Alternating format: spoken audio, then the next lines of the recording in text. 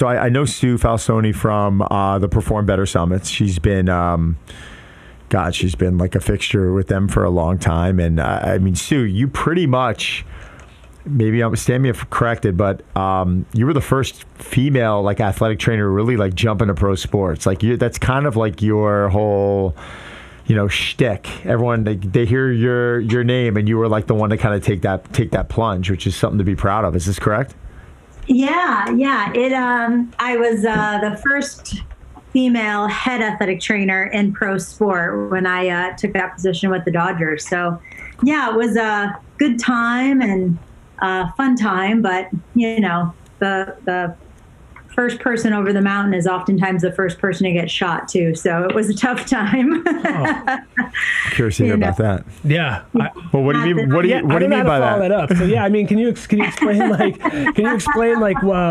some of the ups and downs that you're talking about? Being in LA, it was a really big market, and media is not always kind, and certainly the comments. I learned really quickly to not ever read the comments. Yeah.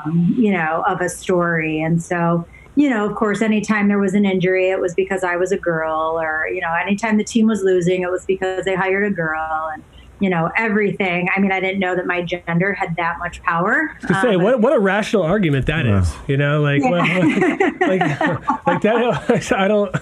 that is the worst argument ever, to say that they're losing. I know, but I know there's assholes. I get it, because we deal with it too. But yeah, it sucks when you're, trailblazing, and then you got to deal with all that stuff as well, when all you're trying to do is do the job you were hired to do and do it well. Yeah, it was tough. It was definitely tough, and being on the road was tough. But I loved working with the athletes. I loved working for the Dodgers. I mean, just an amazing organization, and the athletes were amazing. I loved working with them, and so yeah, it was a really, really fun time. But yeah, it was a tough time too. Baseball is just a tough gig in general for anybody. So the athletes, were they receptive to you, or did they give pushback as well? No, they were very receptive. They were great. Clients, any client, right? It doesn't matter who they are. If you can help them, they don't care of what gender you are, what color you are, what color your hair is, what color your eyes are, right? They just want help, right? And when people are injured or they're in pain and they want help, and they're seeking understanding, and they're seeking help, if you can help them and you can offer some type of a solution to help improve their quality of life, then that's all they care about. And so the athletes were fantastic. They were really great, really respectful. They always included me and stuff, and so they always have or they used to anyway, they would have like a rookie dress up night. And so they told me, they were like, okay, you just have to bring a pair of black heels. And I'm thinking, okay, what are they gonna have me dress up as, right? This can go in any direction. So I show up in my black heels, and they everybody's dressed up, all the rookies were dressed up. And they had me dressed up in a cat suit, but they got me an extra large because they didn't want me to feel like I was being exploited or whatever. So they got me this big extra large cat suit that just looked like a big garbage bag, and this nose and these ears. But it was really sweet that they took the time to think through that, right? They were like, okay, we want to include her, but we don't want to be jerks, so we're going to get an extra large cat suit. And so my point is they were super respectful and very inclusive for me for a lot of different things, which is great. It's amazing, because it's still shocking to me that someone would ever turn around and say that, they're not winning because she's a girl, or, it doesn't make, some of the smartest people I know in the field, also Sue being one of them, come on. I mean, I pay attention to smart people and people who are able to move the dial in the industry, and who are able to make a difference. And when I'm meeting with a coach, or if I'm meeting with, let's say if I'm meeting with an educator, I'm like a sponge. I could sit within 30 seconds and know if this person has something to offer or not. And Sue, all the years I've been in the business, she's only had a great reputation. But you're a physical therapist by trade, right? I mean, your physical therapy background. What's some of some of your other schooling? Yep. So physical therapy, athletic training, and strength coach. And then technically, I've got my 200-hour yoga instructor as well. So is there an area that you feel a little bit more passionate about? Really, I like living on. Well, I like living on the rehab side of performance, if that makes sense. Like people who are, the post-op rehab stuff. I haven't done a lot of post-operative work in a while, but like guys who are kind of done with the rehab process and they're getting more into the performance aspect of stuff, but they're not quite ready to get back out on the field. That's really where I love to live. Can you walk us through what that entails? So somebody comes out of surgery, I guess, and then they're cleared to begin this process. What is it that you do? Like, and I know it's going to vary, so I'm trying to make it less broad, but maybe there are certain things that you do each time, or certain things that you're looking for, like some screening. I don't know. Like, I'm just trying to get an idea of what it is you go through with these people. Yeah. So when someone comes out of surgery, the biggest thing is to know exactly what surgery was done, which I know sounds crazy, but all surgeries are not created equal. So if someone comes out and says that they've had a labral repair, what does that mean? What type of sutures did the surgeon use? What type of repair technique did they use? You really want to understand exactly what was done and what tissues were involved. So that way you can apply normal physiological tissue healing type things. And then really it's just a matter of monitoring and managing pain and swelling and inflammation and all of those sorts of things. And then kind of moving through people through that rehab process and really supporting their physiology versus physiology is physiology, right? So our biggest thing is how can we support someone's physiology and move through the healing process as fast as we can, pushing the envelopes in sports medicine, no doubt, because 1 or 2 days makes a huge difference in the world of sports medicine. So we want to push that envelope of physiology without going over the edge. And maintaining and regaining range of motion and sort of all that fundamental strength is obviously key right out of the gate. What are some of the things that you've really seen evolve in the strength and conditioning world with professional sports over the last? I mean, Sue, I'm not going to reveal. I don't want to reveal your age here, nor mine. But you've been doing this a while, just like I have. So over that last decade or so, let's start there. What do you think has really evolved the most? Yeah, I think people's concepts of recovery, I think, are really have really changed over the last decade or so. It used to be very, very much about performance, but let's face it, I work with 18 to 35-year-old healthy men who are at the top of their field, right, and who are the best athletes in what they do. Am I really going to make them jump that much higher or run that much faster? Like, probably not. But if I, maybe depending where they are, but if I can support their recovery process so they can come back again tomorrow and have an unbelievable workout or come back and have an unbelievable game or whatever, the person who recovers is the person who's going to be healthy and who's going to be the one left standing, right, holding the trophy. So it's really about recovery, I think, a lot of the times. And I think a lot of people are recognizing that as well. Well, I think that's a big problem. I mean, when you look at an elite athlete in a sport, and let's say I know Rory McIlroy, I do not train him, but you take someone who's world class in their sport, and then you turn around as a strength coach and you come aboard and you're like, oh man, I've got an opportunity to work with this guy. He's number one, and his average driving distance on tour is 305, and you start, but I can make it 312,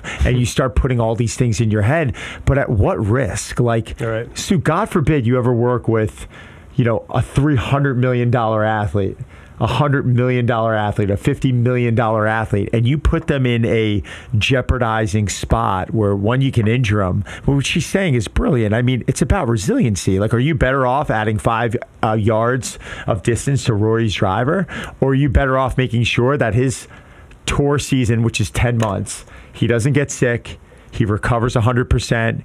He's feeling great from his flights, and he's changing time zones all the time. I mean, that's what you're saying. People are afraid to say that, though, Sue. It's almost like devaluing the coach if they say that. Right. No, I totally get it. And I always tell people, I'm not trying to be self-deprecating. I work with 18 to 35-year-old really healthy men. Like, they should be getting better. They should be, they're at the top of their game. And I'm just trying to support that in every way possible. Like you said, their sleep patterns, strategies to combat time zone differences, all those things. Like, I think that's what makes great coaches great, right? It's not just always about performance. There's so many other things that go into a great performance.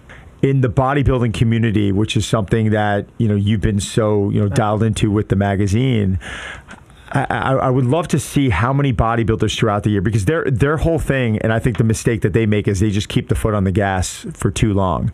And, every rep's a grind, and, is it overtraining or is it under resting? And then out of nowhere, there's all this joint wear and tear. And every bodybuilder I ever meet, like, how's training? And they're like, I'm doing great, no injuries. I'm like, what the fuck are you bringing up no injuries for? I asked you, like this is the first thing that you guys allude to.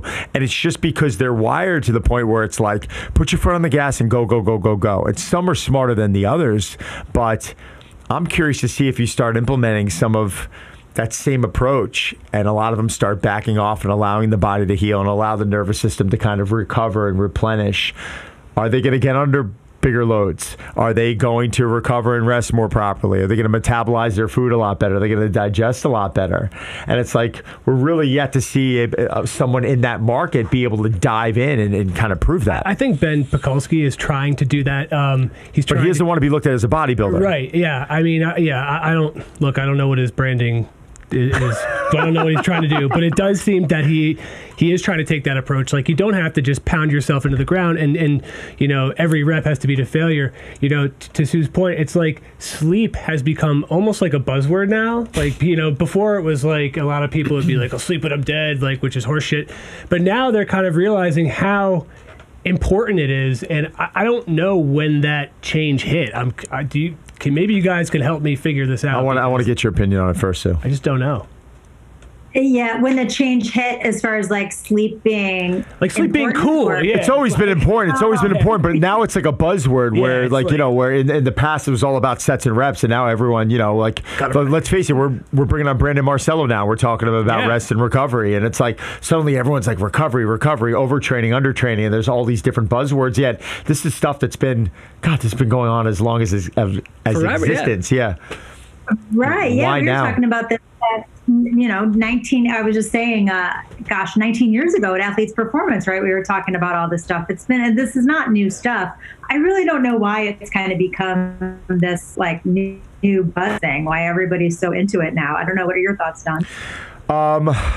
I feel like it's probably within the last 5 to 7 years, this is where the market of the wearables have really been coming into play. That's a good point. And I think there's this. It's even like heart rate monitors have been around for years.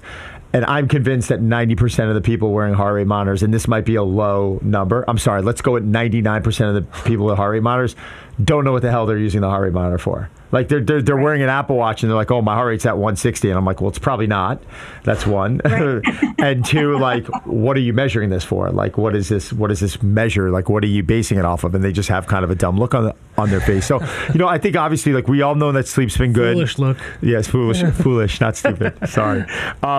I think it's just, again, because of the wearable market, I think this has really kind of brought things into the mainstream market a little bit. The thing I'm starting to look at is when you look at the general pop, I would say the avid fitness goer, the individual who is reading Muscle and Fitness or Muscle and Fitness Hers or Men's Journal, someone who wants to get into better shape. What are things that they're not, in your opinion, because there's very easy low-hanging fruit items that they're not diving in on. What are some of the things, in your opinion, that you're saying to yourself, oh my God, this is so easy, yet no one is doing it? Does that make sense? Yeah, for sure. I think just from a general health standpoint, and again, these are not new things that we've been talking about. Like sleep obviously is one of them. I think people really everybody's kind of talking about it now, which is good. But I think sleep for my personal health has been a huge thing to get under control, as well as nutrition, right? And what does nutrition mean to you, right? Everybody thinks like, oh, I don't go to McDonald's every day, so clearly I'm eating well, right? And that's not necessarily the case. Like maybe, everyone, like I've recently become vegetarian. Everyone's like, oh, how great do you feel? I'm like, actually, I don't feel that different, right? Yeah. Or if I eat vegan for a long time, people are like, oh, don't you feel 10 times better? I'm like, actually, no, I don't feel 10 times better, right? Like where people have all of these misconceptions about what the buzzword for nutrition is for the day. And, I think it's just different stuff for everybody. I don't think there's one right way to eat. She just dialed in on something that I've been talking about. I mean, obviously with Game Changers and with John Berardi coming on our show recently. And, I think a lot of the focus goes on people who have not been living healthy lifestyles or consuming poor nutrition. So if you have, like in that, and yes, did I watch that movie Game Changers? Yeah, I did. And I got crucified by several people for watching it because they're like, you're educated on this stuff. What do you need to go and watch a documentary for? You know why? Because I'm getting asked 10 times a day about it. And I said, well, let's see what they have to say. And let me be able to speak with some evidence. But if you were eating Popeye's chicken twice a day and drinking beers every day or eating candy and you're eating like shit, and then suddenly you go on a plant-based diet where you're consuming grains and plants, I'm assuming you're going to feel better. But right. I would also assume that before you turned vegan or before you went plant strong or call it what you want to call it, you were probably living a pretty healthy lifestyle, Sue. Is that correct? Right. Okay. Yeah, exactly. Yeah. I didn't feel that much different when I became a vegetarian. Right. I mean, it was just a choice that I made, and I stuck with it. But it wasn't like my life was like suddenly different, or my skin was glowing, or anything like that. Right. Like it was the same shitty complexion that I have now. But I like your reasoning for doing it. I mean, Zach's reasoning for doing it wasn't. He's not sitting there saying, "Well, meat causes cancer," or making claims that I think are a lot of them are horseshit. Zach's saying like, "No, it's for me, it's inhumane, and I don't want to. It's personal. I don't want to kill animals." And I said, I just backed up. I said, "All right, yeah. I understand." Right. It's one of those things where there is no one right way. It's like what feels good for you, right? And the time-based eating for me, I feel like has been a really good thing. Like I do notice a difference with that. I mean, I think I've made some other just general adjustments, but I feel like I am sleeping better with that. And I worry much less about what I'm eating during those hours than I used to, right? But I'm still vegetarian, and still definitely, I like plant strong. That's a really great way to put it. I know. Look at you coming up with these terms. Yeah, I know. I like that. I do too. What is it? What has it? I don't want to say fixed. I'm sorry. What do you feel it's improved? You just said sleep. I feel like I'm sleeping better. I do feel like I'm sleeping better for sure. Because ever since baseball, which has been, I've been out of the game now for 6 years, so it's been a long time. But I got into the same issues that the athletes get into, right? I was eating Ambien every night, drinking alcohol every night, right? Waking up, downing Red Bulls, downing caffeine, coffee to kind of get up all day, right? You get into this cycle. And I got to that point where I was not going to bed if I didn't have 10 milligrams of Ambien. And so to really get off that Ambien and to find some other natural, like people are like, oh, melatonin. I would eat a ton of melatonin and it wouldn't necessarily help. Right? So, it's just been a challenge. So I think that in the last probably 5 to 6 months, I feel like my sleep is getting under control. And I feel like the time-based eating stuff has really made a difference. I mean, that's really the only kind of major change because I've been vegetarian since March. So I feel like, since March. So it's been the last few months that this has really, I think, helped. Do you did you have a problem breaking the Ambien habit? Was that something that they had to wean you off, or something that you had to adjust to? And was there any feeling of, I don't know, with I know that people can experience withdrawals and it can be very uncomfortable. Was that your experience? Yeah, I mean, I don't know if it was physical or psychological. But I felt like if I didn't have an Ambien, like I wasn't going to bed. I was wide awake, right? So like it got down to the point where I was like, okay, I'll do 5 milligrams, and then I'll do 2.5 milligrams.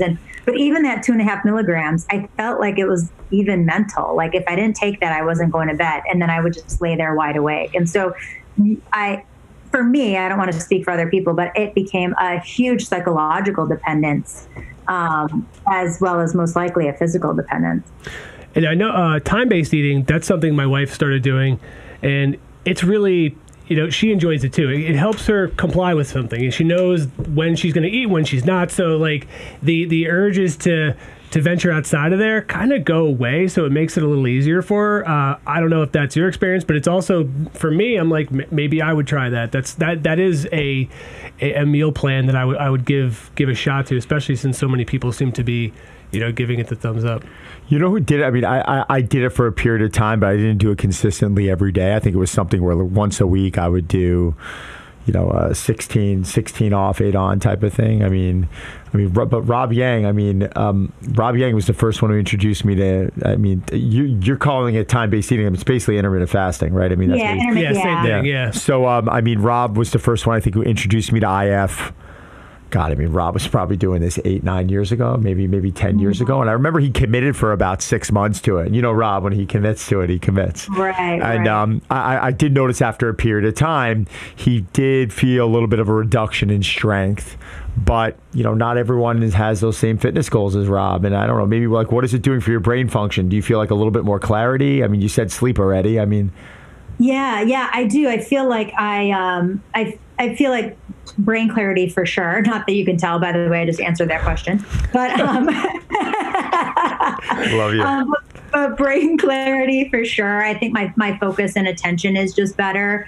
And yeah, I think it just sort of removes that whole right, because a lot of times, especially at night, what do? You eat because you're bored, right? Or you have a glass of wine because you're bored, and that's just off the table now. So it's nice, right? Either I'm reading a book or I'm working. I definitely am more of a night worker.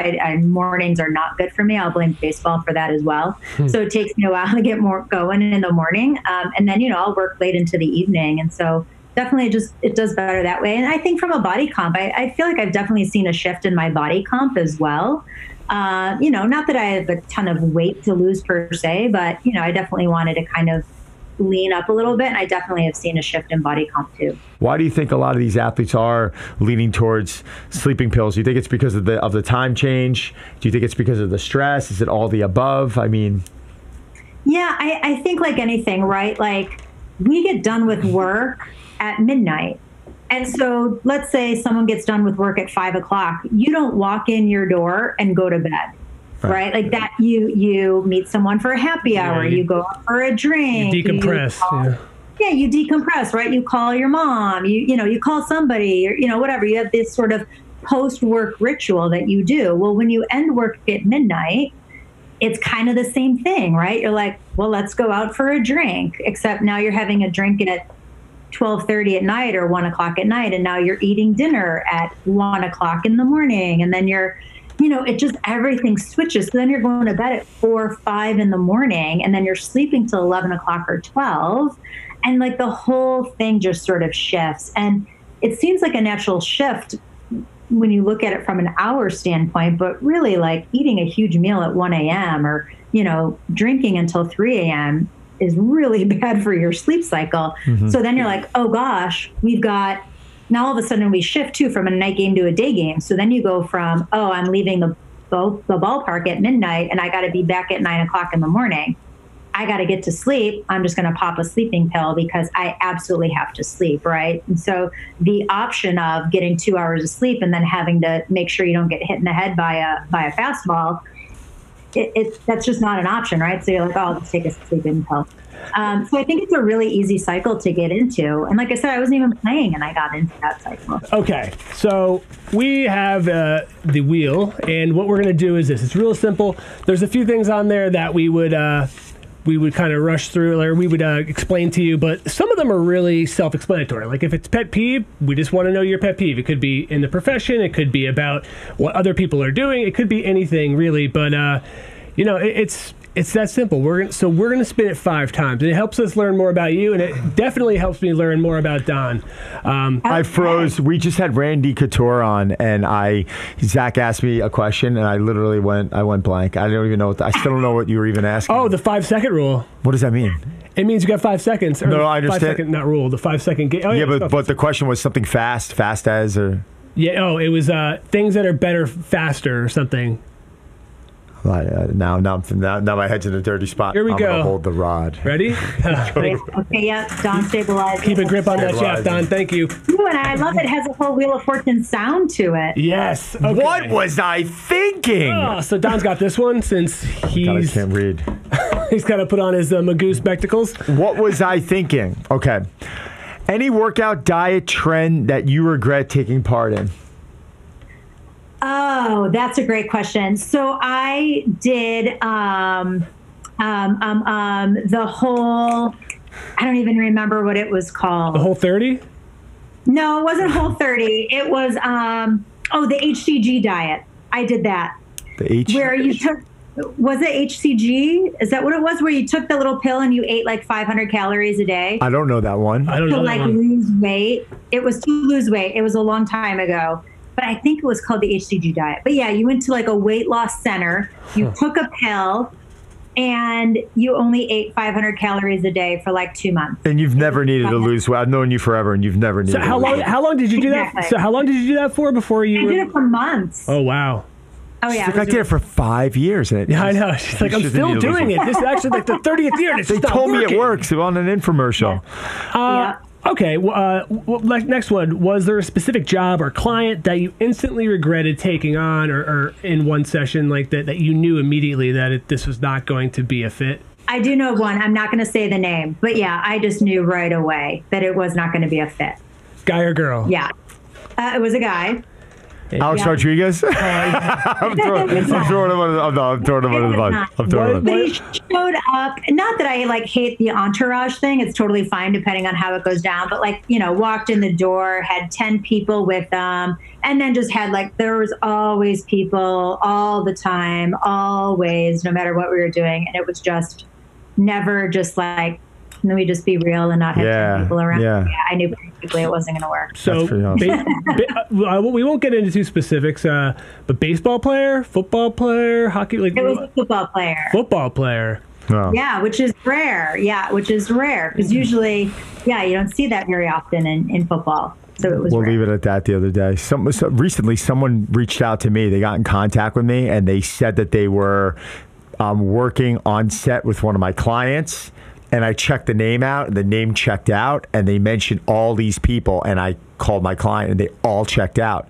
And the entire time, it ended up being a spoof. Was it Jack Black? I don't know who it was. No, was that your client? No, I can't mention the name. Oh. But I called my client. I go, is this person legit? He goes, oh, no, he's great, this and that. I mentioned it. So this all clears out. And they said, yeah, but the person literally, and I realized something was wrong. The woman was literally on like a call with me. Like she starts like, I'm like taking notes down. I'm trying to find her someone else because it's not going to work out. She wanted me to travel. And then she starts like blowing me kisses and like doing all this stuff on the phone. And I'm like, this is a little odd. I thought it was pretty funny. Yeah, there's something. No, it's like some weird freaking people out there. That's weird. Good that story. Ralph Macchio would surround himself by that type of people. Don't knock on my client. Okay. Wish I trained him. Trying to see who it was, just trying to prod a little bit. What fashion trend did you participate in that you regret? Ooh, that I regret. Fashion trend that I regret. There was the whole leg warmer phase. That was a long time ago. What's wrong with those? Well, I'm wearing them now. Probably the leg warmer phase, because I would have said fanny pack, except they're back now and I love them and I have 3 of them. They do make sense. How about you? You got one? Oh my God. Yeah. You just crop tops. You wore that? Oh yeah. Back in early 2000, no one was wearing them, and I would like walk into a gym with like just slash crop top. I wear a crop top, and it was like me and a buddy of mine did that. We'd wear it in the gym, and no one. It was so standard. We'd wear like bandanas and crop tops, and it was sick. And I gotta be honest, I want to bring it back. I think you should. I think you should. Fuck it, I'm bringing it back. We loved it. I'm bringing it back. I don't give a shit. I just when I get really aggressive, sometimes I go really high where it actually show a little bit of nipple on the side. Yeah. But it wasn't straight across. It was always a little bit of a slash, like flash dancing. Oh my gosh! Your abs always had to be on point. I was always tan, sleeveless. Perfect. That's awesome. Yeah. Ready? Let's do it. All right. It was just a 5-second rule. 5-second rule. Okay, Don, this time we're both going to do this. I'm going to give you a couple. You're going to get that. So then you're going to pick one to give to Sue. Then I'm going to give you a card, and then you're going to give me a card.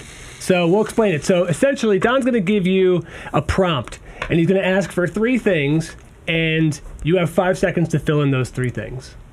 Okay. Ready? Tell me when. Okay, ready? Well, we'll say after you finish the question, then I'll give him. Okay.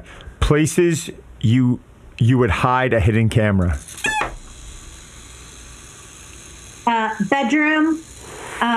Freak. Oop, Love it. Done. Done. That was it. That's all we needed. That was perfect. Oh, no. Bedroom's perfect. You win. You win. You win. I wouldn't have. Yeah. I would have said that. Okay, so I'll go on the headboard. On the sorry. All right, ready? Yes. This is great. Go. Oh man, this is gonna be a tough one for you. Well, it's for her, not me. No, I was good. Well, we got to go in a circle. Okay. I thought this time. Oh, I thought it was okay. And then you were gonna give one to me. And I got you. I'd love to do that. Name 3 celebrities who shouldn't be celebrities.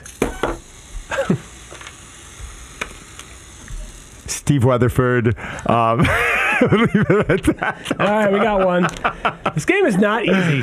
Ready? Go. All right, Go. Don, you got this. You got to hold the Go. shaft again. Ooh. Money. Look at that. That was a serious spin. Okay. Early retirement. Okay. Early, what is it? Early retirement? So we're going to give you a question, and you're going to choose what should be retired or sent away to pasture out of the questions we ask. So name one exercise that needs to be retired from the gym immediately or from an exercise. This is easy. There's like 1,000 ab exercises. I'm thinking the one like where you stand and you hold the weight. Like the one where you're standing, you're holding the weights. And you're doing side bends. Yeah. That's very good. Yeah. I would say burpees. Yeah, you hate burpees. I hate burpees. Yeah, you're an anti-burpee. Yeah. Sorry. Yep. I got to do burpees, though, because That's part of your. some of the events I had, yeah. I mean, do I like doing burpees? No. Would I like to, and I'll just interview myself, would I like to retire them? Yes. That you do them because of Spartan. Right. I don't want to do them. Well, it's not your fault. Yeah, Joe DeSena created, the burpee curriculum, so he doesn't. When he comes in, Don next time, tell him I said replace the burpee with the shake weight. We'll be better off. Could you imagine? Could you imagine? I can. Actually. Tell him that. Tell him I said Don says you use the shake weight instead of the burpee. I think we got one more, right? Yeah, you have to go. All right, here we go. Take it to the bank. Okay. All right, last one. Gonna shaft me up. Thank you. Go. Spin it hard. This is really taking a left turn. This one. Okay, so let's find another one. We'll go with Oscar speech. Give me. Oscar speech. Okay. Oscar speech. Okay. So you have just been awarded this coaster, and it represents the best honor you can get in your field. Now, if you can explain to us what this honor is for, so what would you want to be given this a prestigious award for, and then give us a 15, 20 second speech, 15 second speech of accepting this incredible, terrific coaster. It says perform better on it. We're all set. Yeah. Okay. Ready?